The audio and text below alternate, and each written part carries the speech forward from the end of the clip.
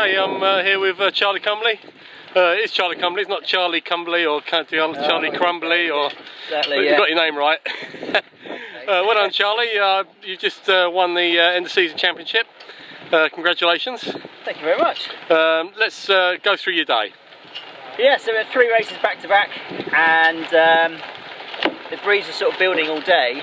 And the first race in particular was really short, and I just didn't really get it right, to be honest. So I was hoping that was going to be my discard. And then the breeze kind of came up for the second race. How did you do in that first race? Probably about 7 to 8, something like that, maybe just under 10 anyway. But then the breeze came up, and I changed the rig settings a little bit and just kind of got the boat going through the water a bit quicker. And to be honest, it was, it's all pretty close. I got away a little bit on the second race because I've got a bit of pressure down one of the runs. I mean, you rounded the top mark first and you stayed ahead the whole race, didn't you? Yeah. So that was fairly civilised because I just got a bit of a jump on the guys behind me. Who were pretty close. So. How did you find that windward-leeward on that race? Race 1 and 2 were windward-leewards. Yeah, I mean, to be honest, you probably could have done the triangles, triangle sausage and that stuff. It was actually, although the first race was lighter, it was borderline, some 10 knots anyway, so you probably could have run triangle sausages all day, but such is life. I suggested it in the first place, I think, so I've got a load of grief out there. And how about the third race? Third race was good.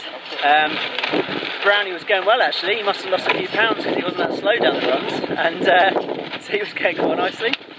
Hello mate. And until he unfortunately went for a little swim on the. Hey Chris, let's just get Chris in the. He went for a capsize here, so Chris was actually leading race 3. So you were leading race 3, weren't you? Ahead of Charlie, ahead of Andy Couch. All the way round, and I just straight on top. Why did you do that? So you know it's not fast. The new boat, I'm not used to. Did you lose your carbon flag? The new carbon budgie is gone. Is it really? Yeah. I know I'm only going to be another one though. Okay, well more about that later, fans. Anyway, it's enough for you, Chris. We'll go back to Charlie since he won and you didn't. Okay, so that third race, did you start at the pin end or committee end or?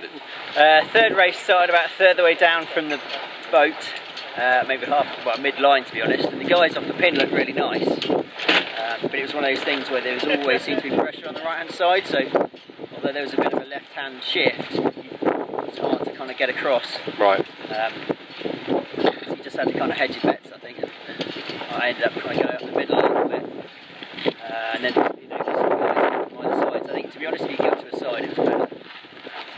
And so you got past Chris up what, the second beat? I think it was. You got just past him. Right at the top. Yeah, just a little port starboard. Managed to just cross him, and then so then we just had the last run. I think from memory, last run and a little beat. Yeah. Okay, well, congratulations, well done. Another title to add to the long list. Well done, and look forward to seeing you in the spring. Cheers, mate. Thank you very much. Well done, Charlie.